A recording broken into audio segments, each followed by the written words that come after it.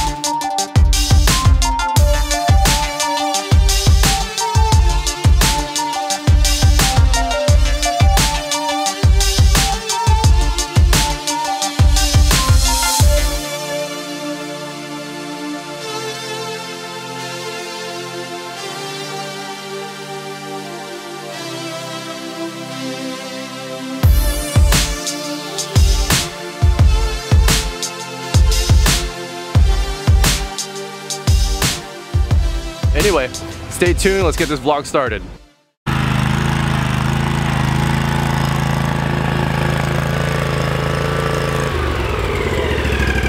So what do you think? It's fun.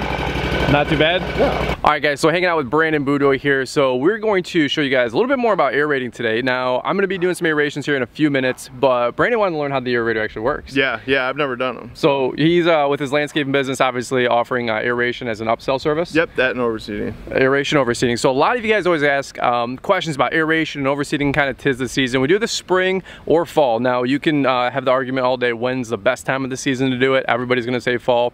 For me personally, I have a ton of them that we do in the spring. So we're going to show you how to use the aerator. We're going to show you some of the basics, answer some of the questions on pricing through this video. So hopefully you guys enjoy it. If you do, definitely shoot the video a big thumbs up. But so what was your first couple of questions you had with the aerator? You wanted to get familiar with the unit. Yeah, well that's the thing is I've never ran them. So like obviously you have your throttle. Well, here, jump on up. Let's go through the tutorial. We'll show everybody. You're learning. Now you've done aerations with me with the walk behind ones. Yeah, those beat you up though. Oh yeah, we do not like those, right? I remember like your first few years of you in business, and I was helping you do those, and that's all we did was just run around behind those. And yeah, that definitely tore us out. Yeah, that sucked. So that this probably is cost a year or two of my life. Right. My life well, you force. could probably do twice as many of them with these, if not 3 times. Dude, you can clean up with this. Yeah. Well, let's go through the control panel so everybody here can follow along too. All right. So real simply, we got your on-off, your parking brake. This is your down pressure, your PSI gauge. Now your actual depth pressure gauge that you can change it to have the cores deeper or lower or higher up. This is just your safety, like your on-off to control this actual foot pedal down here. Yep, that's going to allow that foot pedal to engage. This engages the tines. So, yep. So this right here is to actually turn it on. So when you step on it, it'll compress the tines. And then just like a zero turn, right? You were talking about this. You got your 2 levers. Just like, well, that's the thing is like everybody knows I don't mow lawns. I've never been on a mower until I hopped on yours, but like I am familiar with like equipment like bobcats, skid steer, stuff like that. So I'm like, oh, it's basically the same control. Totally. So I'm familiar, but it's still different. Well, you did a bang up job with my mower going into the trailer. You did a good job. Oh yeah. You were like, it was like, I was like, I didn't hit anything. No, I didn't get a bill for like, you know, a couple grand or something for damages. I told him if you hit anything while you're in there, I'm going to charge you like $400. But like you go through the trailer wall, right? Costs like $1,500. Oh my god. Mower through your workbench, you know? Right. Oh my gosh, dude. All right, so here's the rule of thumb I want to give you guys. If you're considering aerations, there's a lot of money to be made in it. It's a really easy service where, like you said, you can rent units for $75 for a day. You know, you can do a weekly rental for $200 for some of these walk behind units. The rule of thumb. What these go for renting? No, this guy I think is $250 for a day. I think for a day. Okay. Well, that makes sense because they seem profitable. I mean, dude, it's all, for sure. You can line up gas money and labor, really, just your time. You could line up $1,500 to $2,000 worth of work, and knock these out in no time with a stand-on. So here's my rule of thumb. Let's talk about pricing. Now, if you want to do aerations, most people will say $15 per 1,000 square feet. So most subdivision lawns are between $50 to $75 to $80-ish. Now, across the country that varies, right? You charge more because you're in higher end net worth subdivisions. Sure. I just do kind of like a blanket $50 for a lot of mine.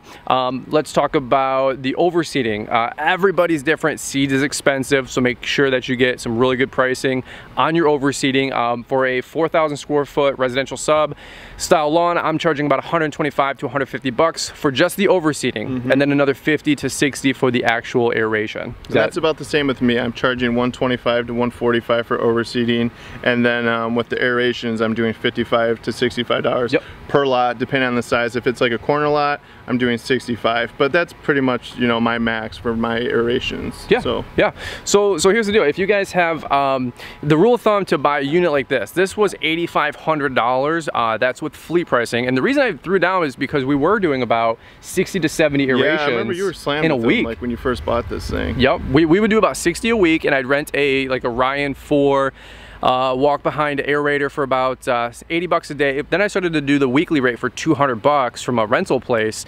And see, when I got into aerations, I already had a huge customer base, right? So just like with plowing, I had 50, 60 snow accounts and 1 or 2 commercials. Like, I didn't just blindly jump into it. So I always tell you guys, rent until you want to buy. Now this guy being $9,500 retail, that's a lot. But I will tell you this, the guys that do fertilizer and turf management, you can clean up with this kind of unit for sure. Like, how many hours do I have on mine? 103 hours. 103 hours. So we've more than made the 10 grand back on this thing. We've made 20 grand. Now, here's the rule of thumb. Like, people always asking, when is a good time to buy one of these? My rule of thumb would be, if you have about 100 aerations you do per season, that's when I feel like you could actually float. Yeah, I mean, that's this unit. $5,500 or $5 grand, or even if it's $4,500. You know, if you're doing 45 a pop, I mean, two seasons you make it up. Totally. You can make the payments, number 1. Number 2, you can always make money on the overseeding. Right? Because you can do this spring or fall.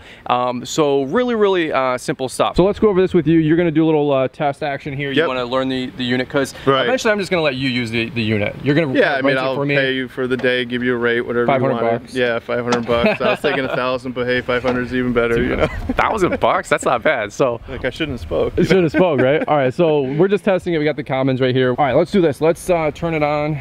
All right, well, let everybody know there might be like a little blooper section, because I've never done this. Okay, so you got parking brake. All right, turn it on. Now, you said this needs to be, this is carbureted, so we're going to choke it a little bit. It should turn right on, though. Yeah, because we're going to wind it up. Put that down. All right, throttle it up. All the way. So this is the foot. The foot's on. Now, hey, we're looking at this here. Now we're looking at this. Don't we need to pressurize this? Yeah, well, when you hit the button down here, then the pressure. So let's see what we're set at. Should I hit this now? Yep, go ahead, hit it. So you can see the pressure's going to build up. What do we have? 100 right now. Should I crank it up? Let's crank it up to 150. Keep going, keep going, keep going. A little bit more. All right, that's good right there. So we're at about 150 PSI. So 150 PSI will put how much of a core into, like, how much of a plug will you be pulling? So the more compacted or dry the soil is, the higher the PSI, about 200, 250 maybe. If it's a little bit more lush like this area is, we want to do 100, 150 PSI. The goal is to pull at least a 2-inch core. Now, if you do anything more than that, you might hit like Comcast lines, AT&T lines, so be really careful about that. If you only do like a 100 PSI, you're only gonna get a 1/2 inch or 1/4 inch core, and that's not really good for overseeding, for the lawn to be aerated. The customer's not really getting the value out of it. So I always do about 150 to 200 PSI. Okay. Pretty good? So let me ask you this. Now, if, like, you know, for people who didn't know, like if we're going around a home or some landscape beds or like even a sidewalk, and, you know, typically there's like, you know, some sprinkler hedge, should we stay like a foot away from sidewalks and like from homes, like foundations? This guy's got a good question. So what I do is, we always want to have the customer mark the sprinkler heads, right? Right. But here's the deal. If they don't mark them, I say we don't take responsibility for it. Pretty simple, right? Now, what I do, just to be safe and the CYA and to protect them as well, we stay a foot away from all boundary lines. So whether we're butting up to the neighbor's property, we want to stay a foot away from that last mowing, that last foot, because that's usually where the sprinklers are at for the side of the property. Of course, along the house, same thing. We want to stay about a foot away from the perimeter. That way we're not hitting any sprinkler heads by the landscaping beds or anything along the house. Now, of course, ideally we want to have the customers mark the sprinkler heads, so that way we don't hit anything, obviously, because we don't want to have to repair sprinklers. But I always tell them, if you don't mark stuff and we do hit anything, you're responsible for that, and we'll come out and we'll fix that sprinkler head for 25 bucks, but it's not going to be on us. One other thing people always ask about, invisible fences. Stay away from invisible fences. You can have the customer mark those, but it's a lot harder. So invisible fences, I don't even offer it to those customers. I'm not getting responsible for that. You tear up one of those things, you got to find that loose wire. That's game over. So should people, like, should we ask all of our customers, like, hey, do you guys have invisible fencing? Yeah. If so, like, those need to be marked because we're not responsible. Invisible fence, I don't offer it at all. You guys could, you just have to have the customer mark it, but it's just, there's too much going on with invisible fences. But with sprinklers, we always tell the customers to mark it. Now, how about with the invisible fence? Wouldn't that be almost be the same, like, as like a Comcast cable line running through? Like, it should still be an inch or two below ground. The Comcast lines, generally speaking, should be 4 or 5 inches below the ground. Which they typically probably never are. Which they never are. When it rides up closer to the house, we always want to let off the tines and the aeration, right? Because we don't want to poke those lines where it kind of goes up to the house. It's going to ride up. Generally speaking, the line should be about 4, 5, 6 inches underground. We're only doing a 1 or 2 inch core. But the invisible fence, those guys, they trench it too, but I've noticed personally that those lines are just not as deep as the Comcast lines. Have you ever hit one of those lines? Yeah, we've hit Comcast lines before. The rule of thumb is with Comcast lines, I always tell people if we do happen to hit one, no worries, no emergencies. Generally speaking, the Comcast or your DirecTV, or, well, that's Dish, but whoever's your cable company, usually they come out the next day for free to repair that. I've never been charged for a replacement line. We've hit maybe 4 or 5, and my customers have never been charged. Comcast wants to charge those customers, so they have an incentive to get out there and fix those lines ASAP. But let's put it to the test. Let's show everybody what we're doing. Throttle up, you're good to go. So let's do this. Let's go all the way down, and when you get to the end, let off the step.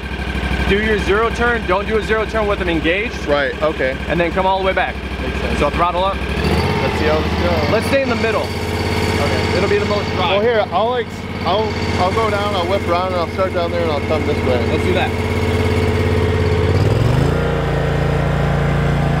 Oh boy.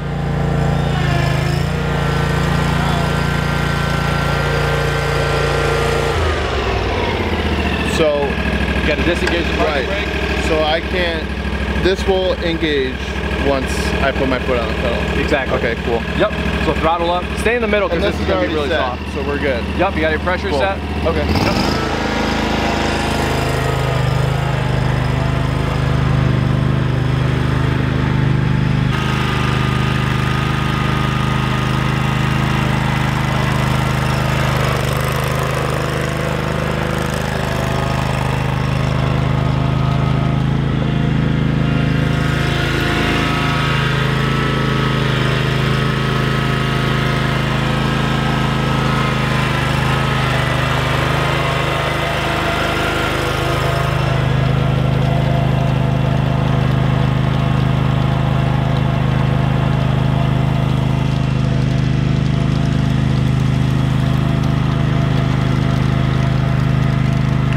Hopefully this helps you guys out with aerations, and honestly, you can add a lot of money to doing aerations. So if you guys have questions, leave them down below. Love to hear your guys' thoughts. By the way, what do you guys charge for aerations? That's what I want to know.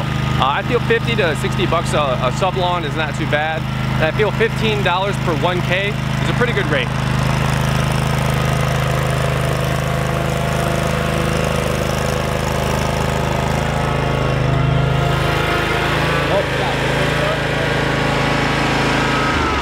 Where we should keep in line so we know, like, because you said the width of the track for the... So, by the way, don't zero turn with the tines engaged. Did you or no? No. With this unit, it takes about 1 second for them to lift up. Okay. Yep, so ride past where you're going to go, let them lift up, and then do your turn. Okay. Same thing, to engage them takes about 1 or 2 seconds for them to compress into the lawn. So, like, you almost want to, like, stop, engage, go. I'd say about 5 feet towards the end, let up. Okay, that's what I do. Brandon had a good question. So with lining up the actual aeration, the unit is 30 some inches, 33 inches wide. The tire tracks is 52 inches. So if you go tire track to tire track, you're going to be missing a lot of surface area, right? Sure. So we want to make sure that we're lining it up tine to tine, which is about a 30 inch width. So good question. Yeah. So maybe like with this unit here, watch out. With this unit, like, so you say this right here is kind of like your rule of thumb of like, hey, these are where my tines are. I'd say the tower. Okay. So in between the wheels. So basically like right between here. Yep, exactly. Do another one. I'll do one more run. Yeah, I'll go full throttle and see if it's a little easier. Let's do it. Stand back. Yeah. Get ready, everybody.